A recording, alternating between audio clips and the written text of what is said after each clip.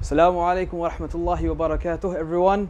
Welcome to our new studio. Inshallah, we'll keep it consistent like this. Looks nice, especially with the switch. Alhamdulillah. Again, we have with us Ustadh Alomgir Ali. Ustadh. Assalamu alaikum. Assalamu alaikum wa barakatuh. As Ustadh is here for 6 weeks, obviously we had to decide whether we can get Ustadh again. Alhamdulillah, he's been free and we've been able to have him. So Ustadh, today the focus I wanted, or what I wanted to focus on were two things. Inshallah, I'll start with the first one. The first one was generally like the etiquettes of seeking ilm. Now, like obviously a lot of people abroad, especially let's say in London specifically because that's where we're from, they've been brought up in a certain environment. However, whenever they want to go abroad, specifically like let's say something like Egypt or even Medina or anywhere else for that matter, they tend to bring their habits with them. And obviously we know that it's not easy to just change habits overnight, but sometimes you just see, you know, stuff that's common sense, you know, relax yourself here, as in don't be showing these kind of habits here. You know, keep that self private with yourself. But they tend to bring it as if it's adi, as if it's normal. I mean, how would you comment on that? Okay, Bismillahir Rahmanir Rahim. I mean, do you want to give specific sort of examples maybe to start off with? Okay, I'll give you some examples that's actually reflect. I mean, this has happened to me. Yeah. I've been in so many circumstances where, for example, I've met a brother and, you know, they're swearing left, right and center. They're using the F word or the D word or the this word or the that word. Yeah. Or other examples where I'll see brothers where, let's say I'm living with them, at the same time I can hear them backbiting about me. And these examples that's happened to me. I mean, you know, stuff like that. Yeah. What would you say to that? Well, I think firstly, obviously, people that are coming here, you know, they're obviously coming here to learn something. They're coming here for self-development, and so naturally, people will have many things to work on in terms of their character. I think, I mean that you know what you've mentioned sounds quite surprising, to be honest, because you know from when I first came, the caliber of students was such that you know they were, you can say, practicing Muslims, people who were very concerned about their deen and you know had the basic etiquettes of a good Muslim, basically. But I can understand what you're saying. I have seen certain types of students come over the years, and certain things are questionable in terms of their commitment to the religion and what have you. But I don't think that's necessarily, you know, it's not something we should shun, in the sense we shouldn't shun such people, because at the end of the day they've made that big decision to come here, which is a praiseworthy thing. And people will be of different levels. Some people, I mean, I remember there was a particular brother that came, and he was like a brother that was literally just off the streets. So he spoke like a brother that was from the streets, and he behaved in that manner as well. But the fact of the matter is, he came all the way from the UK to Egypt because he wanted to learn, he wanted to better himself. So I think that's a good thing. Now, obviously, people will have shortcomings.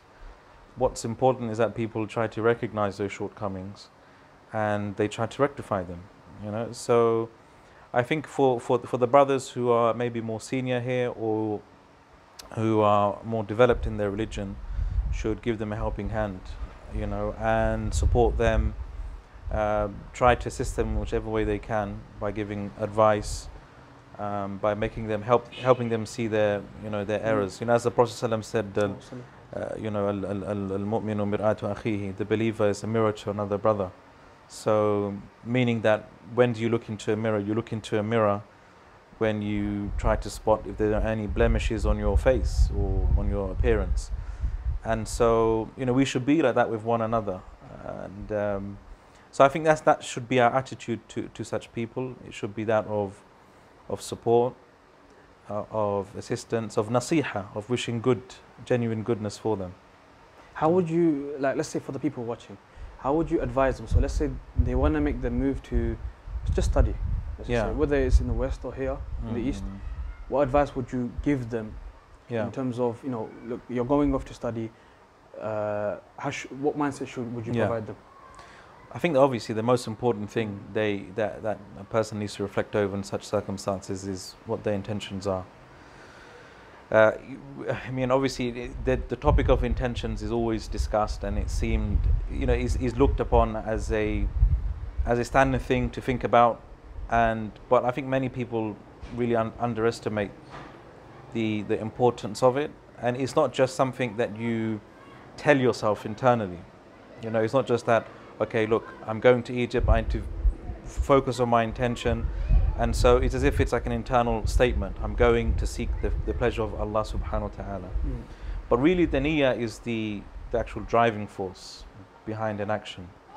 It's the ba'ith, it's the thing that actually pushes you to do the action in the first place. And that's what we really need to look at ourselves and ask ourselves, what's actually pushing us to want to go and seek knowledge? I mean, it's easy to say I'm doing it for the sake of Allah, but is that what's really pushing a person?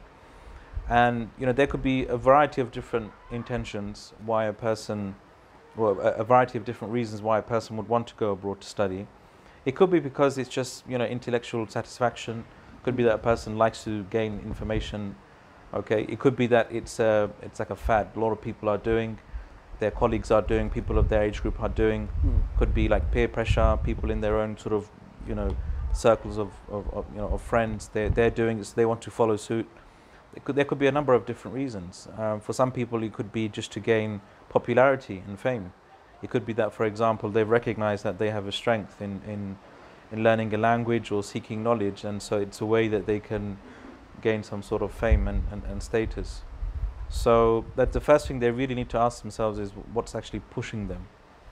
What's the thing that's driving them, and they need to assess and see whether the thing that is pushing them is good. And it's something that will bring about goodness in this life and the afterlife as well. But how does a person reflect over that, number one? Yeah. And number two, ideally, what should a person be looking towards? As in, what kind of attitude, what kind of behavior should they work towards? Yeah. Obviously, when going to seek, divine ilm.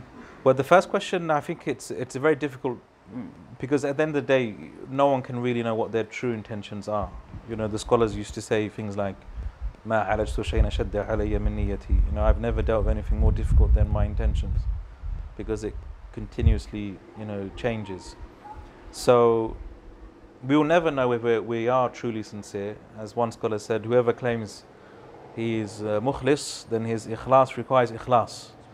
Meaning his claim of sincerity requires like a purification.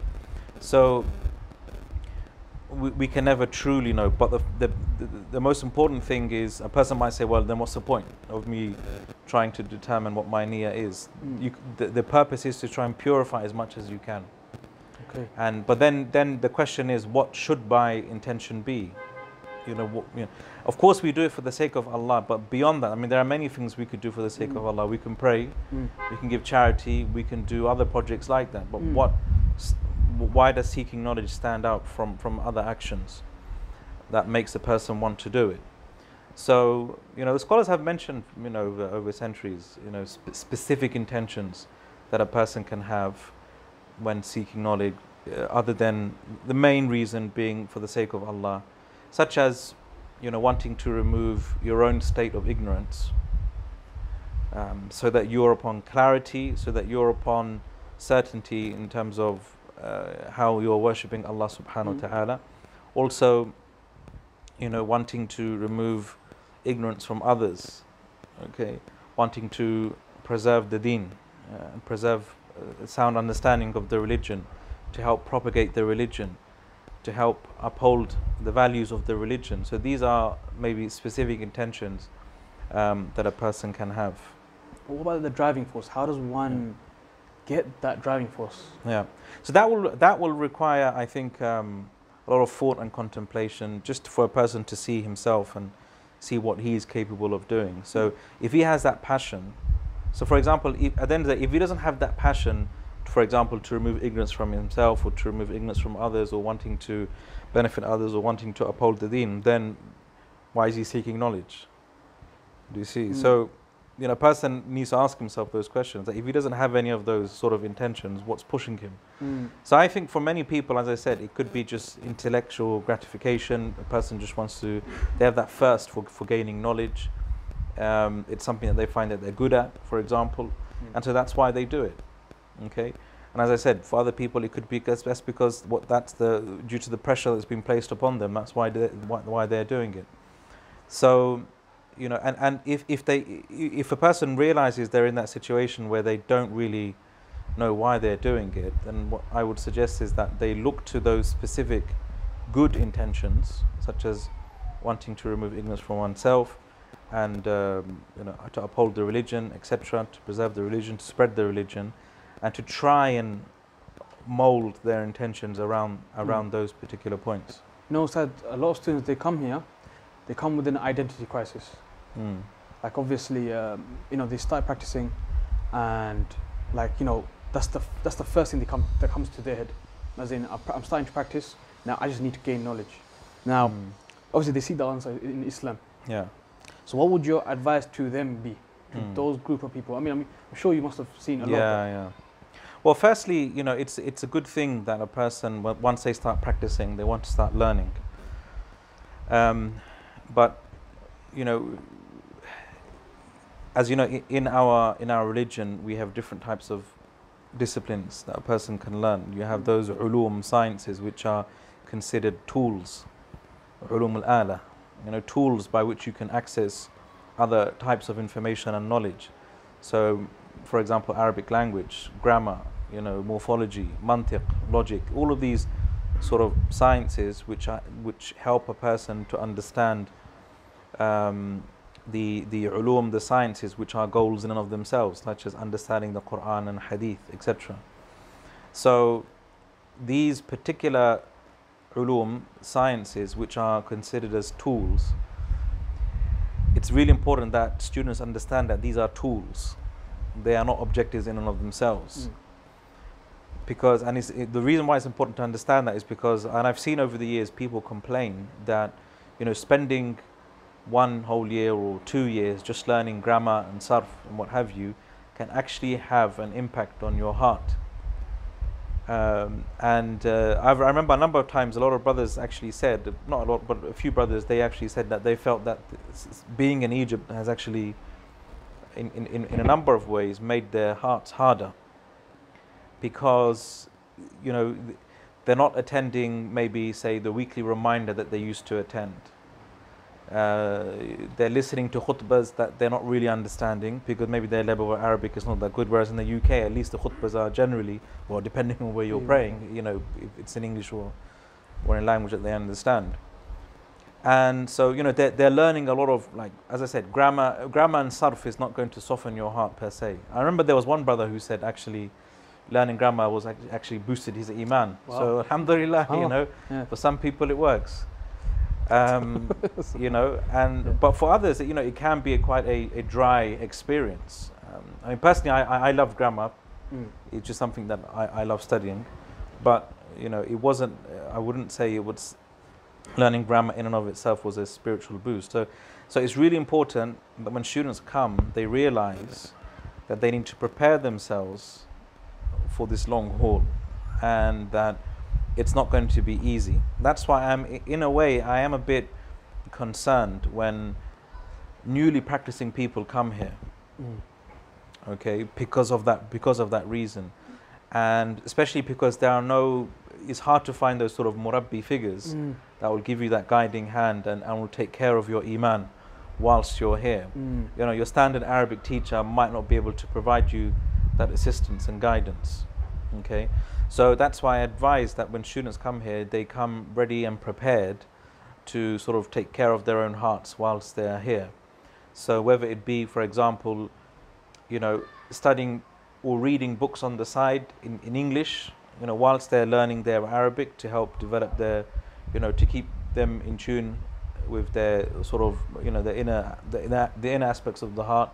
Whether it's like reading Riyadh al-Salihin, having a daily reading of Riyadh al-Salihin, or a daily reading of books pertaining to the Akhirah, or reading tafsir, or reading the Qur'an in a language that they understand.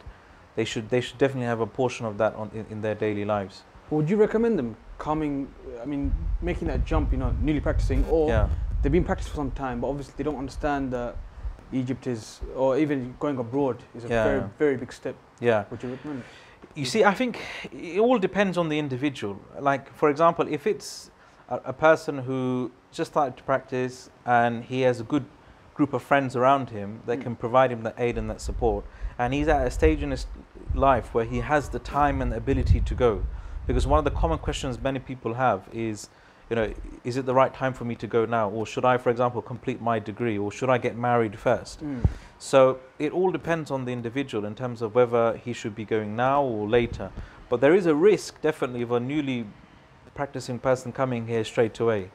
I would personally say, if he has the ability to maybe to delay it until he has gained some sort of stability in his life, in terms of having a being consistent in performing salah, for example, being consistent in practicing his religion. I think maybe establish that sort of basis whilst they're in the UK, where they will have more support. Okay, where they will have more support. They will have more students of knowledge or sheikhs or imams that they can relate to. Okay, because if you come here as an English speaker and you know you have a lot of personal problems, as I said, there's not really that much in terms of personal support, you know. Having said that, though, I don't want to. I mean, I think I'm sounding a bit negative. Okay, you know, I don't want to say, you know, people don't come here. No, without a shadow of a doubt, coming here there's immense benefit. Okay, but I think a person should come at a stage when they are ready, and you know, where their deen is strong enough for them to be able to cope with, you know, spending hours a day learning, you know, memorizing words, learning grammar principles, and what have you. So you know what? Like, I know a lot of people. They, for example, what they're truly looking for, you can really see, is that they're looking for a murabbi.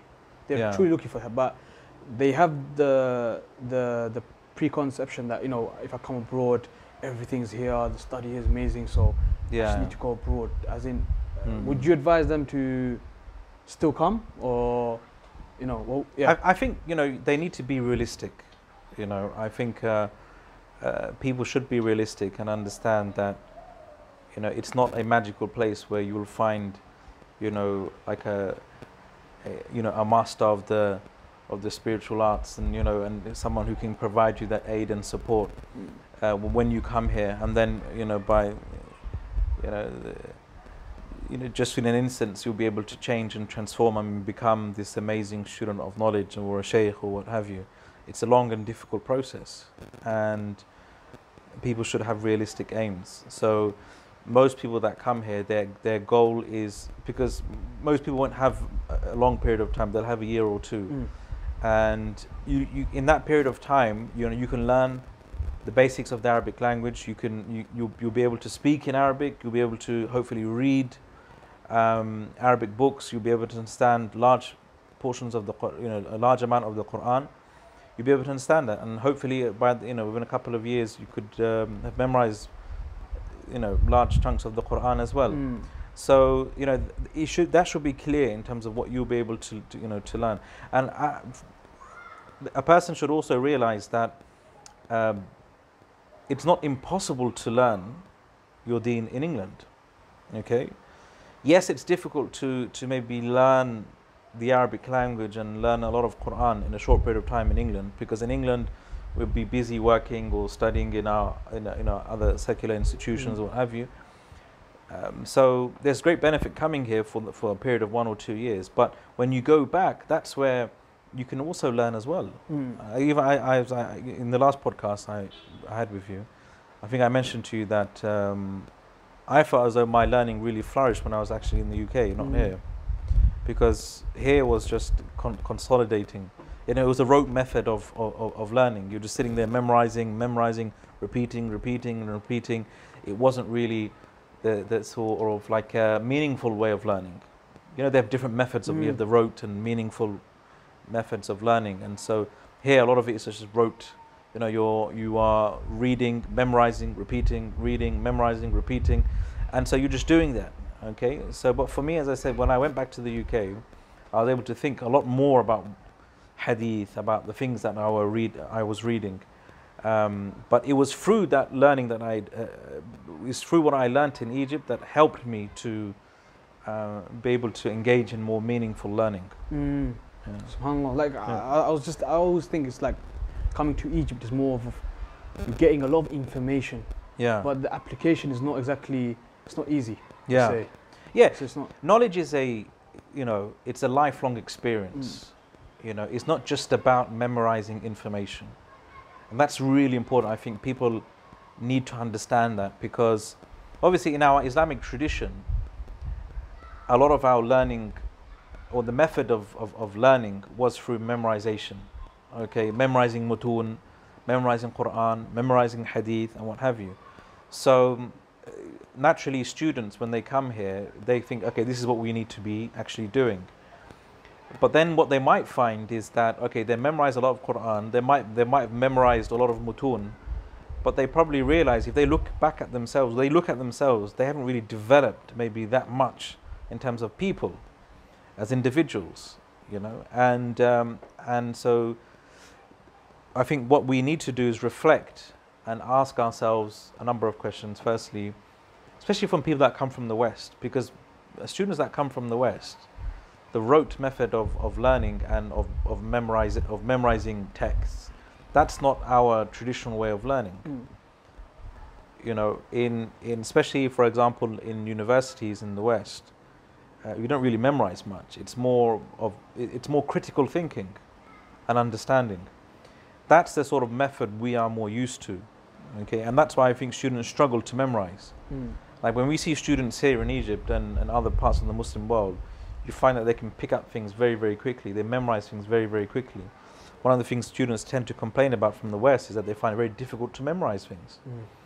Now, I'm not saying that, you know, we need to scrap that method of memorizing mutun or what have you, but we need to realize that, number one, we don't really have that background in terms of that method of learning. And number two, we need to understand that memorizing is there for a purpose. It's not just like, for example, you memorize hadith and that's it, you memorize it. What about understanding it? What about developing a meaningful relationship with what you've actually memorized? It's the same for like hifz of Qur'an. Many people have memorized, they're huffaz. But sadly, how much has that hifz actually impacted their character? Very little. Yeah, you can argue that, I think, for many people, and that's because they haven't really engaged with the Qur'an in a meaningful way. And I think that's really important for students to understand that in a hifz of mutun in particular, it's not the be-all and end-all of seeking knowledge. You know, you will hear about people, I mean, to me, when I hear like a person has memorized Alfiyah of Ibn Malik, Alfiyah of Al-Hafiz al-Iraqi, and to me it doesn't really mean much. And a lot of people say, wow, he's memorized all of that. You know, okay, what has he done with that? You know, what has he done with that? You know, and that's why I don't actively encourage people to memorize mutun. To be honest, for Western students, I don't actively encourage them to memorize mutun, other than Qur'an and Hadith. Qur'an and Hadith, I think it's important to memorize, but mutun, I think that you can go around that, especially with our method of learning in the West. You know, students in the West tend to be more critical thinkers, and so they engage with the text more. They have the ability to think. I personally think that they have a better ability to understand the text that they're studying compared to people who have grown up just to memorize. You know, memorize. But you know, like, okay, fine. So let's say specifically Western students. Now I know many of our ulama, they say they put a very big emphasis on memorization. But obviously, specifically for Western students, would you advise that they focus more on the understanding? Yeah. Let's just say they can't commit 20, 30 years of their life, obviously, given our circumstances. So, but would you say prioritize the understanding whilst also doing hifz at the same time, but very slowly, or at least a slower pace than? I think there's no harm in trying, especially memorizing like basic mutun in every field. You know, so you know, if a person feels like memorizing a text like Ajurumiyya will help them in their grammar, then alhamdulillah, you know, that's they can attempt that. Okay, but as I said, I've met people that have memorized mutun, but you know, they end up forgetting it. That's another issue. Okay, it's the same for Qur'an. You know, we always say with Qur'an, even the Prophet sallallahu alaihi wasallam said, you know, that the Qur'an, ashaddu tafallutan, yeah, it escapes you, you know, quicker than a horse, a camel. If you untie an untied camel, it'll just, you know, bolt off. So, and that's why you always have to keep revising Qur'an. But when it comes to mutun, and I'll be honest, I memorized a number of mutun, and I've forgotten quite a lot, because I don't refer back to it directly unless I'm teaching it. Like certain things I've taught numerous times, like Al-Ajurumiyya, and I've taught that numerous times. So, and I didn't actually sit down and memorize it, but I've actually ended up memorizing it because the amount of times I've taught it. But again, if you're not engaged in repeating the books and going over them again and again, you'll end up forgetting it anyway. Okay, that's why I think the only thing that really, I mean, this is my personal way that I would teach students, and I know many mashayikh and scholars would advise students to memorize, but you also have to understand they're coming from a particular background. Okay, so they've gone through that sort of traditional school of memorizing mutun and what have you, and so naturally that's what they would encourage others to do. But you know, we're people from different parts of the world, and so I think that really has to be taken into consideration. I don't think that there's a standard method of learning that is universal and that can apply in absolutely every way, and it could be superimposed upon any sort of learning environment. You know, okay, come back to the point of just adab in general. Yeah. You know, so I've fallen into this trap a lot, and I've seen a lot of people fall into this trap in the sense that, you know, I remember actually I read it on one of your Facebook posts as well.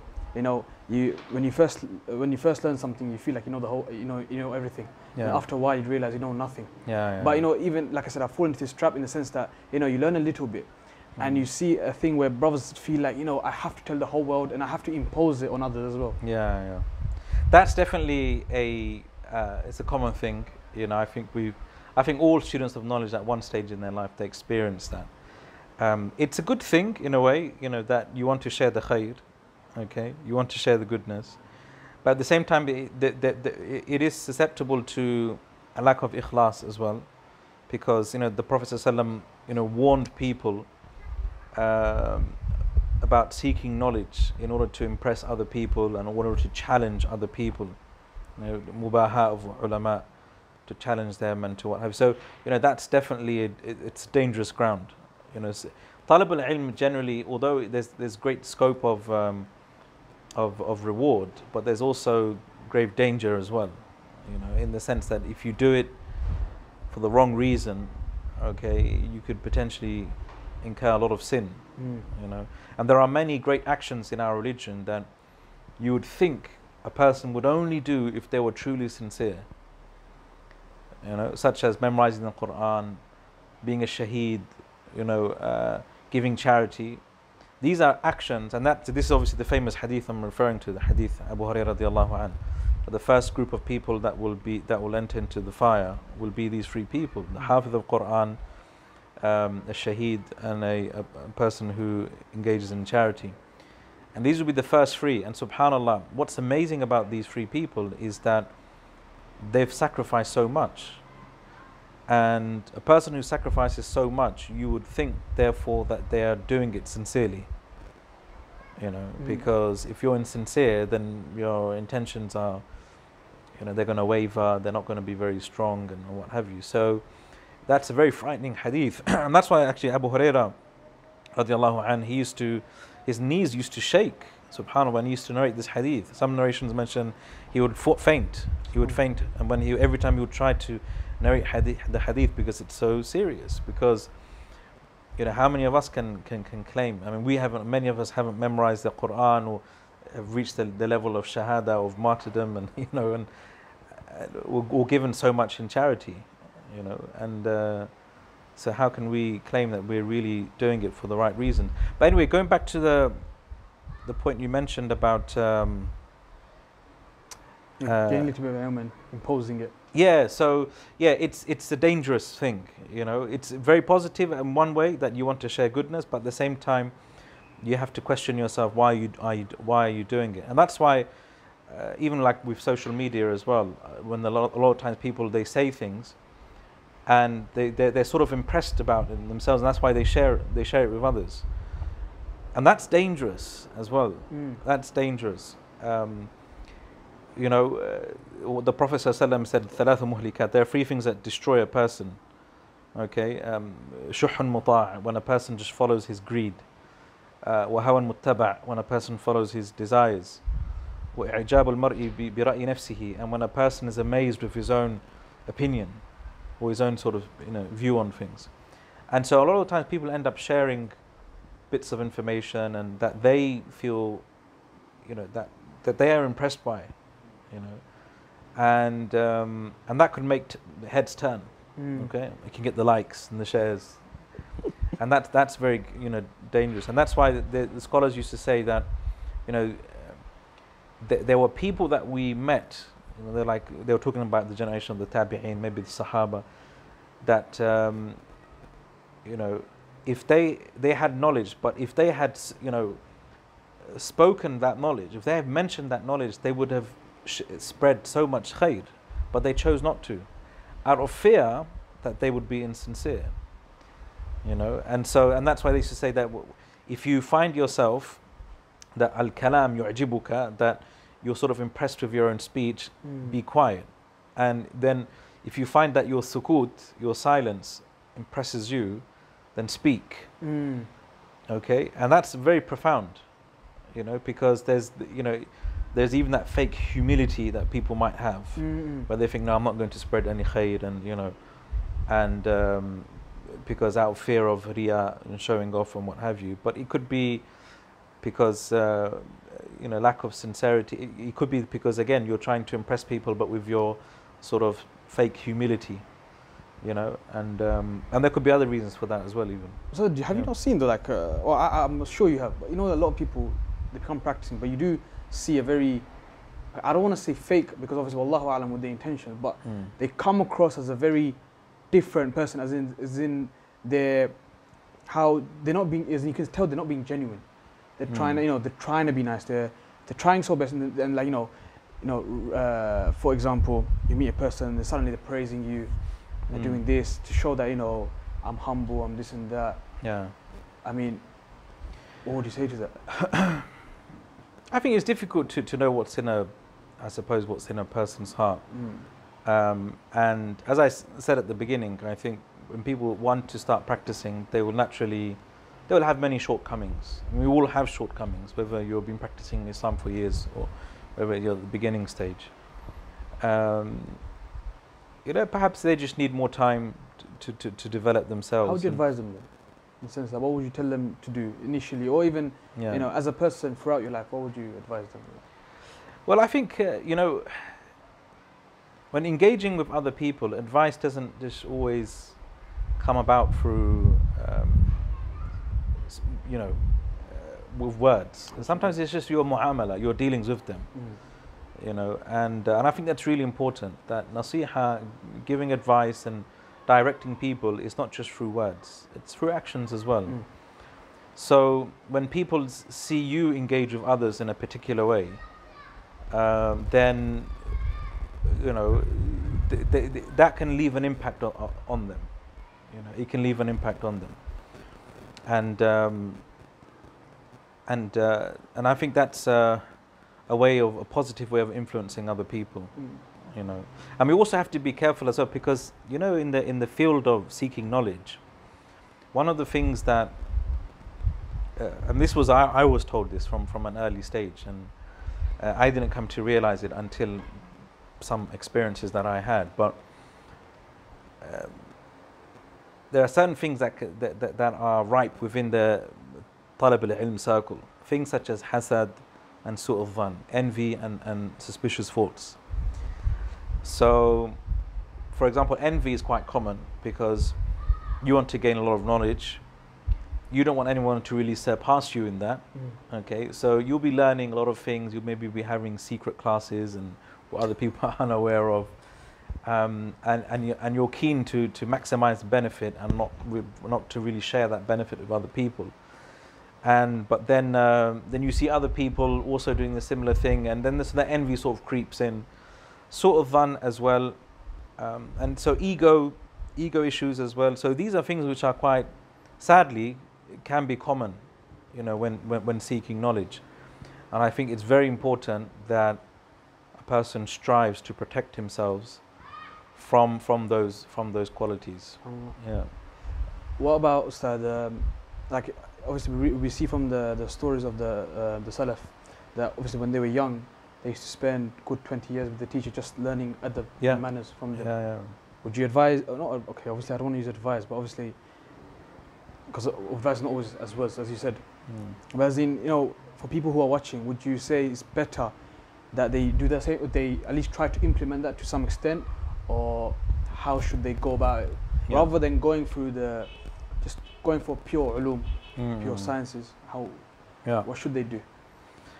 Well, I mean, that generation, I think, those generations where people would learn adab from their teachers, I'm not saying it's disappeared, it's still there. It's definitely very hard to find teachers that you could just sit and learn adab from. Okay, it's hard. It is hard. But to reach that level of where you're sitting with scholars like that, it'll be very hard for people that are coming from the West to experience that, because at the end of the day, those sort of scholars that have such qualities of like impeccable character, understanding of the religion, at the end of the day, they're not going to be teaching al-Arabiyya bayna yadayk, or al-Ajrumiyya, they're not going to be teaching basic things. These are things they'll be teaching, ulum in Arabic, maybe teaching advanced texts and what have you. And then for you to even get that personal relationship with them will take some time to forge. So it's not really, I think, maybe a practical. So for people that are coming here for a period of 1 or 2 years, it's going to be hard to reach to that level where they'll be able to sit in such gatherings. Okay, but there is an alternative to that, which is reading the biographies of those scholars, reading how they were. And that's why the scholars always advise to read the biographies of scholars, read about their akhlaq, so that you can try and emulate them. So obviously in the past, books weren't as widespread as they are today. So the way people would learn akhlaq would be through people, which is always the best way, I think.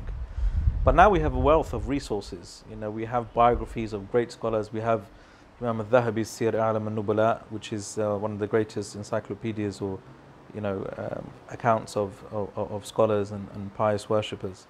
So it's good to maybe have a daily sort of portion of maybe reading biographies of these great scholars to really so you can try and emulate them in their positive and in their good qualities. Would there be no other alternative in terms of like putting the books to the side, as in dealing with someone? Yeah, I mean, if you can find a teacher whilst you're here, or even in the West. Or even in the West, exactly, exactly. So as I said, learning is not just limited to Egypt or a Muslim country. You could learn a lot in your own country. It's a matter of finding people. The question here, though, is that in this day and age, everything has sort of shifted from the sort of traditional environment of learning from masajid and places of learning to the sort of virtual realm. So now a lot of people learn through videos, through recordings and what have you, which is not bad. It has its benefits, but there's one thing that is lacking is that direct human interaction. And I think that's something that needs to be looked into more in the West. I think people need to try to try to set up initiatives that allows that human one-to-one interaction. Okay, and that's really important, I think, to have that. But as I said, people are becoming more dependent on like social media and the internet to learn, and so as a result, they don't find that sort of eagerness and that desire to want to go to a place physically. And I've seen that, over the years, comparing what I was doing as an imam to what I'm doing now, there's a massive difference. People, for example, don't really find and have the ability to attend a masjid on a weekly basis other than a khutbah. It's rare to find people attending a masjid for a dars on a weekly basis. If you ask a lot of practicing people in the UK, where do you go on a weekly basis other than a khutbah? Do you go to a masjid on a weekly basis just to attend a lesson or to attend a gathering? A lot of people, surprisingly, I think, would say that they don't. That they don't. I mean, they might watch things, which is good, alhamdulillah, as I said, but as for that personal one-to-one interaction, it's lacking. How important would you say, though, is with regards to a person's personal development? Yeah. How important is that? I think it's so important. It's immense. It's because knowledge itself, it's not just ilm. Is not just information. Imam Malik, he would say, an-nuru ilmun. Knowledge is light that that Allah froze into the heart of a believer, and that light really needs to be that light of knowledge. It's our tradition is that it was passed on from person to person. And the scholars have, like Imam Shafi'i used to say that whoever takes his book as his sheikh, he will end up having many mistakes. And Sufyan al-Thawri would say things like, knowledge was passed down from person to person. Once it entered into the books, that's when problems arise. Do you see? And so knowledge needs tarbiyah. How to understand ulum, how to understand disciplines, how to understand masail. You need to be trained in the right way. Okay, you need to be trained in the right way, and that can only happen, I think, through personal experience, sitting down, because there's a lot you can learn just by the way a scholar, for example, receives a question. Forget about how he answers it, but just the way he receives the question. Now, what do I mean by that? So a person could just throw a question at you and you just say, okay, the answer is this. You look for the answer in a book, but you see a scholar, for example, the way the scholar answers a question, you'll see that the method that he tries to attain the tasawwur of the mas'ala, just to understand what's actually happening, it's quite profound. They will leave no stones unturned. They will try to really develop a good understanding of the actual mas'ala before they even try to answer it. Okay, and as one scholar said, al-aqilu, the intelligent one, he asks, limadha qala ma qal. Why does a person say what he says? As for the person who is sathi, who is very like a literalist, or very not literal, but superficial in the understanding, he'll just say madha qal. What did he say? That's all he wants to understand. But the aqil, the intelligent one, he will ask, why does he say what he says? There could be a particular background or particular circumstances behind why he's asking that particular question. And things like this you can only gain through human interaction, by seeing how other people, how people of knowledge engage with ilm. Again, with ilm, just to sitting down with a scholar and seeing how he might understand a particular hadith and what the different ihtimalat, different possibilities on the way you can understand a particular masala. These sort of discussions and interactions you can only really gain when engaging with someone personally. So I think it's profound, and without that human interaction, without that sort of guide, I think it's knowledge can be dangerous. Knowledge can be very, very dangerous. And also, I've seen, this is one observation I've seen, tell me if you agree with it. that a lot of people who do have a lot of focus on their akhlaq, who do really care about their akhlaq, they tend to do a lot better than, let's just say, other people who just coming guns blazing, as in terms of wanting to learn. Yeah. But they obviously, because just that. No, I think it's true. People who, as I said, the path of seeking knowledge, it's a difficult path, and there are many obstacles that can prevent a person from truly benefiting from the knowledge that they've gained. And a lot of those obstacles are internal affairs. Okay, as I mentioned, things like the ego, envy, even spite and malice and what have you. So these things are very detrimental to a person's learning, and often a person might end up really amassing a lot of information, but whether it truly benefits them or not, I think it can only really benefit someone who has, focused on their internal state and their akhlaq. SubhanAllah. SubhanAllah. Jazakallah khairan, Ustad, for that. That's very insightful. I'm going to go to the next topic, which is